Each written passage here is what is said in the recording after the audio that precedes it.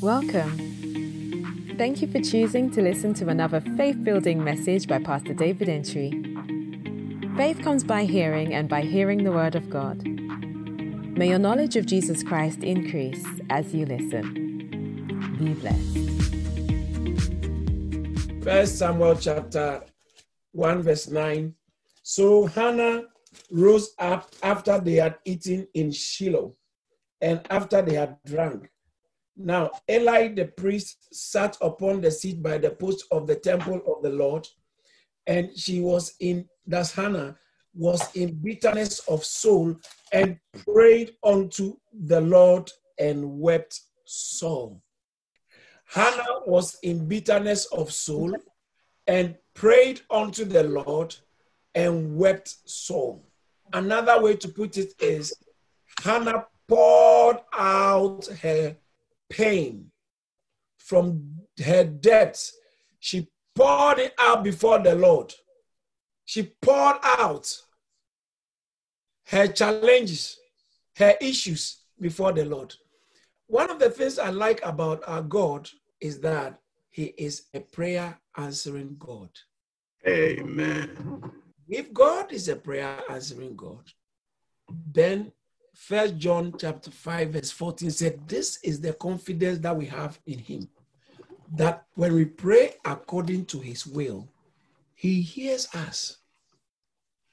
This is the confidence that we have in Him, that when we pray according to His will, He hears us. Why? Because God is a prayer answering God. Amen. The good news is when we pray and we pray according to His will, we are guaranteed of divine intervention and results and answers in Jesus' name. Amen. Hannah was in bitterness of soul and prayed unto the Lord and wept sore and vowed a vow and said, O Lord of hosts, if thou would indeed look upon my affliction. You know, sometimes it is good to pray and tell God about the case. God, please look at this situation and have mercy on me. Look at my marital situation. Look at my domestic situation. Look at my career. Look at what is going on. Look at my health. Lord, I release my faith in you. I believe you. Have mercy on me. Jesus spoke about the parable of a woman who went to a judge in Luke chapter 18 and was begging the judge, please avenge me of my enemies. The judge will not listen to her. But after a while, when she kept persevering, pushing, the Bible says that the judge said to himself that I have to do something about this woman, lest by her continual coming, she wearieth me. And Jesus said in the verse 7 and verse 8, see what this unjust judge said. Shall not your heavenly Father do likewise? And it says that, I tell you, your heavenly Father will speedily avenge them who call upon Him day and night. Mm. When you have not seen your testimony, it looks very far. But when it happens, it's like, wow. I believe many of us must have had some testimony one way or the other of something that God did in the past. Mm. David, when he was going to face Goliath, he said, the God that delivered me from the lion and the bear. I have reference. He has done it once and he's going to do it again. Some of you are believing God for jobs, for marriages. Some of us are believing God for healing, are believing God for several things. Now, if God has done it for somebody, that means He will do it for you. Amen. Amen. Amen. That's why we normally share testimonies. So you will hear what God has done for others, and you will know that if God did it for somebody, then He will do it for you. The same God who is working is the same God yesterday, today, and forever. Amen. God who is there for you in the midnight hour is the same God. And I see somebody receiving a testimony. Amen. Hannah prayed, and the priest marked her lips. And Hannah vowed a vow, verse 11, and she vowed a vow and said, O Lord of hosts, if thou would indeed look upon the affliction of thy handmaiden, and remember me, and not forget thy handmaiden, I will give unto thy handmaiden a man child. I will give him unto the Lord all the days of his life, and there shall no razor come upon his head. You want to say, God, remember me. And if you remember me, some people, you need a better job. But you have to make a covenant with God to that. Once I get a better job, I will not place my church commitment secondary. I will not make it secondary. I will always make it first. So there are times when one has to make a covenant like Hannah. Hannah said, if you give me a child, I'll give that child to you for the work of the Lord. In Acts chapter 10, verse 3 and 4, the Bible says that there was a man called Cornelius. He saw a vision evidently about the 9th hour of the day, an angel of God coming into him, saying unto him, Cornelius, verse 4.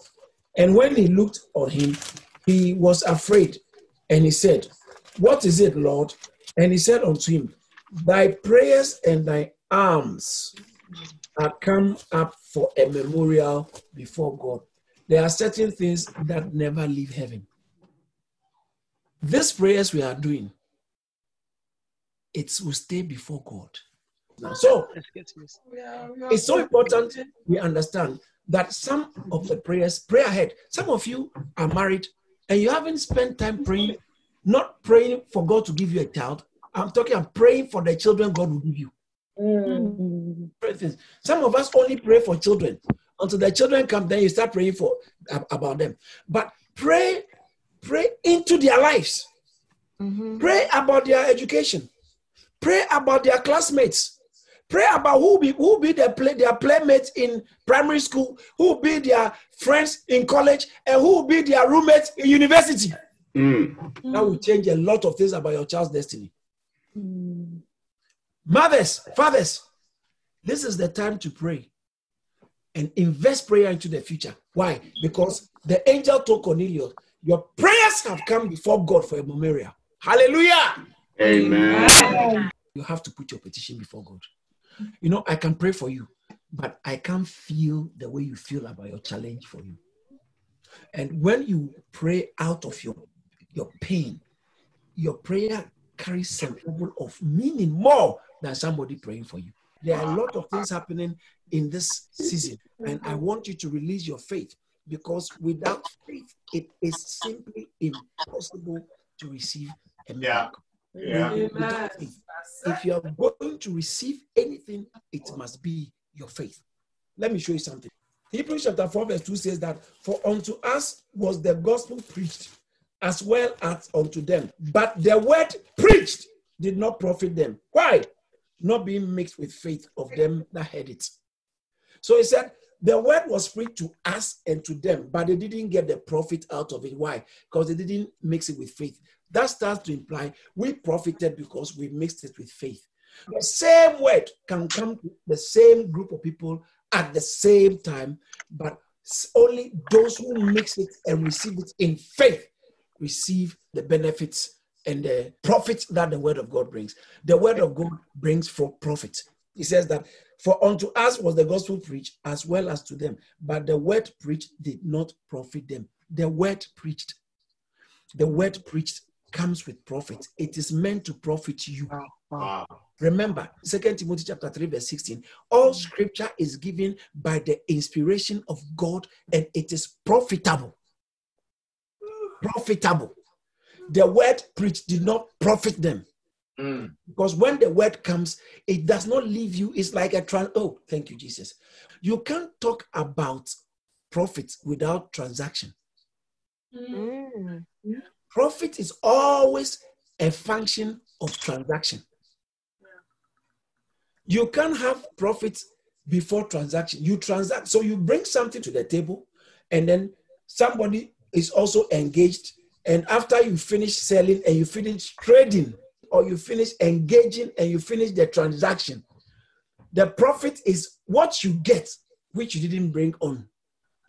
So profit is always a function of transaction.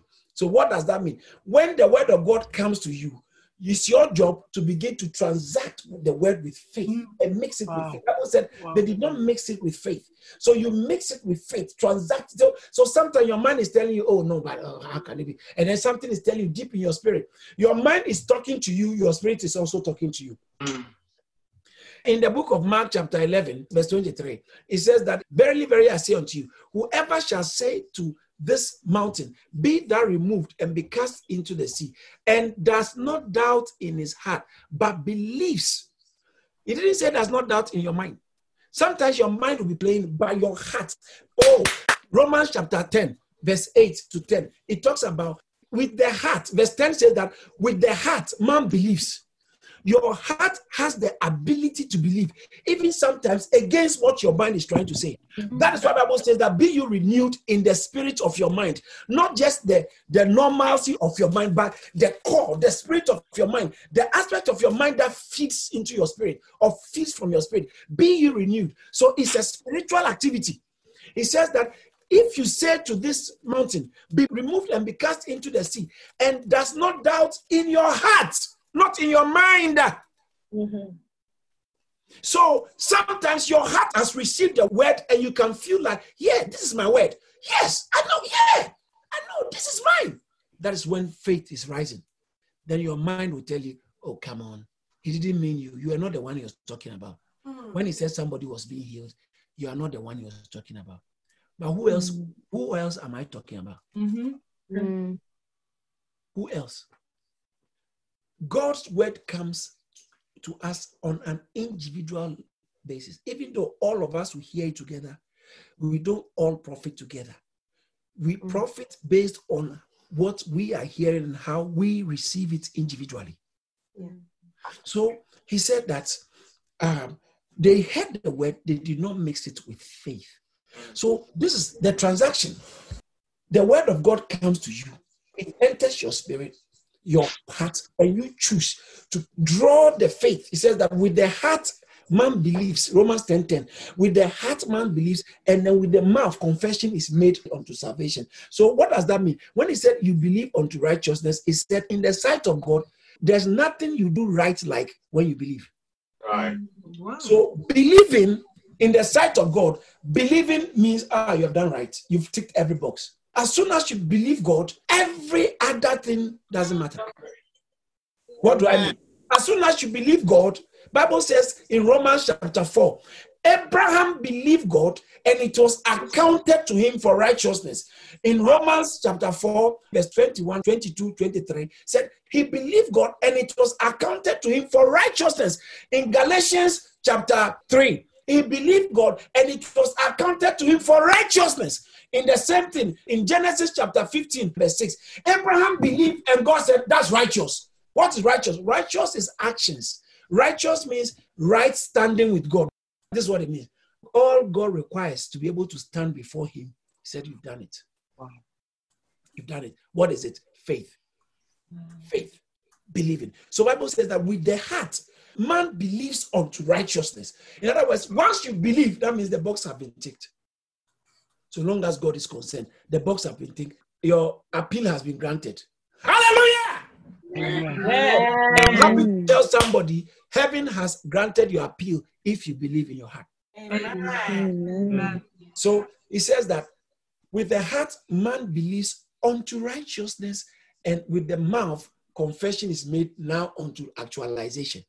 After this prayer, don't go saying what you have not prayed about.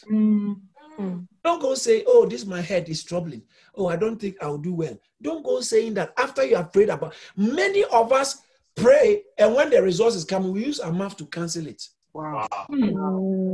Place an order from heaven, and the delivery is coming, and you use your mouth to cancel. Like if you have Amazon account, you can order something, and then you go into your account, and you can see order status. If you press cancel, it will cancel the order. And some of us, heavenly order status is very easy to cancel by saying what is different from what you prayed about. Wow. You finish praying and then you go and say something different. You finish praying and you talk differently. It invalidates the prayer. So it says, even though you have believed and God has given you the tick and has given you pass, granted, for it to manifest, you have to make sure you keep saying what you prayed. So let's say, you are a student, you are studying, and the course is so hard, and you pray, God help me. After you have prayed that prayer and you believe in your heart that God is helping you, when you finish, when your friends are saying this course is hard, don't join them, don't say something. Yeah. If you don't have any other thing to say, don't say it's hard. Okay. Don't invalidate your prayers with your negative or contrary confession. Yes, yes, yes.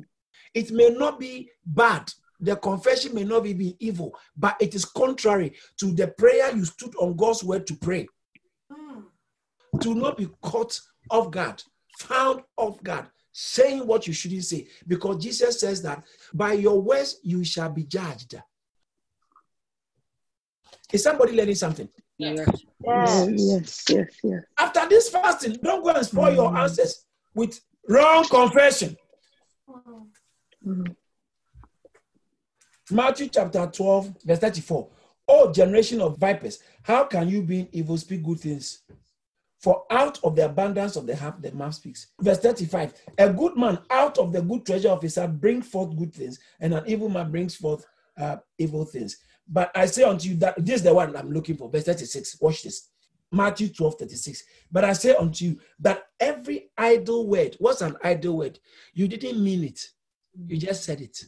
But you didn't really mean it. It's an idle word. If it is a careless word and it carries negative impact, you will pay for it. That's what it says. It says that every idle word that a man shall speak, they shall give account in the day of judgment. For, watch this, verse 37. For by thy words thou shalt be justified, and by thy words thou shalt be condemned. Your words. Now, back to the transaction of faith. So, how do you transact faith? When the word comes, you embrace the word. And then you speak the word. Then the profit begins to show. Amen. So you embrace the word in your heart. Sometimes your mind will be telling you, oh, no. Ignore your mind. Tell the devil, get behind me. I believe God's word. And actually start confessing, I believe it. I am blessed. I believe it. I am blessed. Well, even you don't see what you are confessing, keep staying on God's word and confess it until you see it manifesting. Hallelujah. Amen. But it starts with believing in your heart. Faith is all it takes to see the power of God at work in your life. Faith. If what you need is God, then all it takes is faith. Come on. If what you need is God, then all it takes is faith. Amen. How can you come to God without believing? It's an exercise in futility.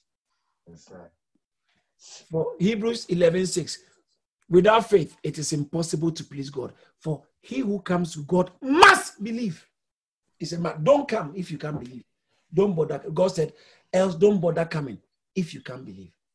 Because your unbelief or our unbelief neutralizes God's activities in our lives. Our believing authorizes God to act on our behalf. I see God acting on your behalf. Amen. Final scripture, and then we are done. Is somebody learning something? Yes. What I'm sharing is more powerful than just declaring over your life. But I'm giving you the master key Thank that you. makes this happen. Faith is foundational in Christianity. Everything we are doing must have faith platform. Without faith platform, forget it. It doesn't carry weight or it's not viable. It is not workable. So long as heaven is concerned, heaven can recognize anything that is not standing on faith. What is faith? Receiving God's word and believing it and choosing that you are standing based on God's word. Faith. Someone shout faith. Faith. In John chapter 4, verse 47, when he heard that Jesus was come out of Judea into Galilee, he went unto him and besought him that he would come down and heal his son, for he was at the point of death. This man's son was dying at home. Okay. Then Jesus said, except you see signs and wonders, you will never believe. He said, you guys want to see before you believe, but blessed is he who has not seen but believes. Verse 49. The nobleman, this is a nobleman. That means that he's a prominent person. The nobleman said to Jesus, sir, come down as my child died. The boy is dying. This preaching is too long. This preaching, Pastor, I know what you are saying already. Just pray. It's too long. Preaching is too long. The man, you are not the first one to say it. The man said to Jesus, if a nobleman He's even a nobleman, a prominent man. He said to Jesus, Jesus, just stop there. I get what you are saying, but calm down. I came to tell you my son is dying. That's why I came. And now you're also preaching to me. And listen to what Jesus said. He said, "Sir, calm down, as my child died." Jesus said unto him, "Go thy way. Your son lives. Because I've already spoken to you. If you can receive my word, go." And what happened? Go your way, thy son liveth. And the man believed the word which Jesus had spoken unto him, and he went his way. He hasn't seen it at home. None of them was at home. But Jesus said, go. He said, Jesus, come. Jesus said, go. Oh, but Jesus, I need you to come into God. I want you to do it this way. You know, if you're going to really bless me, you see that my neighbor who is troubling me, I want him just let him leave the area. Or see, sometimes we prescribe how God should do it instead of just trusting God anyway. However he will do, you will always have the last laugh. Faith gives you the last laugh. Amen. So the man believed and he went his way. And Bible says that as he was on his way going, verse 51, as he was now going down, his servants met him and told him, saying, your son liveth. What did Jesus say? Go thy way, thy son liveth. On his way going, some people came and met him from his house. They said, your son liveth. They repeated exact words Jesus said. Your son liveth. And then inquired he of them what hour he began to amend. In other words, he asked them, what time did he begin to live? And they said unto him, yesterday at the 7th hour. That's 24 hours. That should tell you how long the journey is. So when Jesus said go, he began going a whole day. And so they asked him, they traveled and came and met you and said, your son is alive. And he asked them, what time did he begin to be alive? And then inquired him when they said, yesterday at the 7th hour, the fever left him. So the father knew it was at the same hour in which Jesus said unto him, thy son liveth. That was the time. And you know what made the difference? He believed it. I want to tell somebody, I stand here as a prophet and I say, go your way, your son liveth. Amen. Amen. Go your way, your son liveth. Amen. Your life can never be the same again. In the mighty name of Jesus. Amen. Thank you for listening. To hear more from David Antwi, follow him on Facebook, Instagram, Twitter, and LinkedIn. Why don't you subscribe to our YouTube channel at Kharis Church and subscribe to our podcast so you are always up to date. Be blessed.